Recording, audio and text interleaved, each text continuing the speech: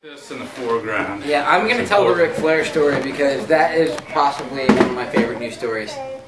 Alright, so it all started when I was a little kid and I loved professional wrestling. As did we all when we were little kids, right? No. Not really. You did. Anyway, I mean like little. But Ric Flair was always my favorite because he was always such a drunk dickhole to everyone that like nobody liked him, right? He was like such the biggest cocksucker ever. So like, alright, I don't know, me being a drunk Tim and a naked guy all the time, like I'm always naked, right? So I'm never uncomfortable being naked in front of anyone. But usually people get super uncomfortable the first time they have sex with someone and the first time that you're like naked in front of someone, right? Right? Right? It happens. There's that moment of there's that moment of uncomfortableness. It's only natural. So, I always thought it would be really funny the first time that I got naked in front of someone to point at my boner and just go, woo! and walk around the room and just be like, nature boy! So I'm at this party in New Jersey, right? And I'm fucking getting hammered, as I normally would get hammered. It was just business as usual, you know?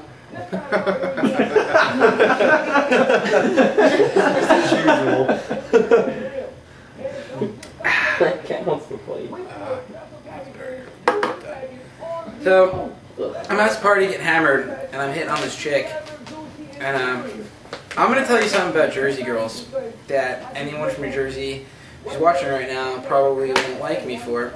They're a bunch of bitches. I'm going to say that.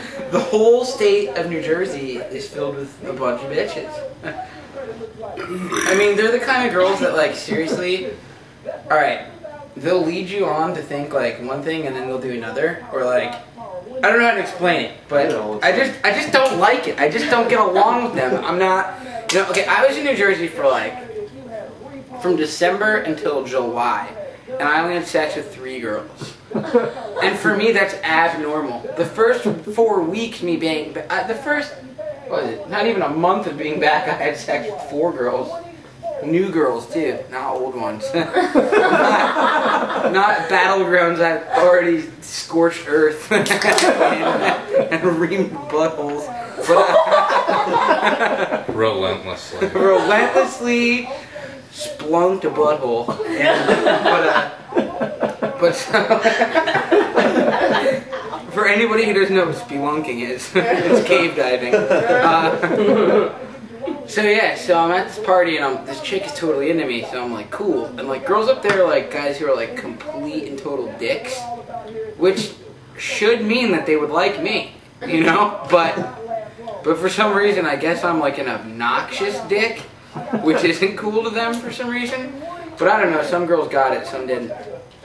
Anywho, so I'm hitting on this chick, and like I totally realized I was gonna get some, and I'm like, that's fucking sweet. So I told all my friends, I'm like, the next time I have sex with a random girl, I'm doing the Ric Flair.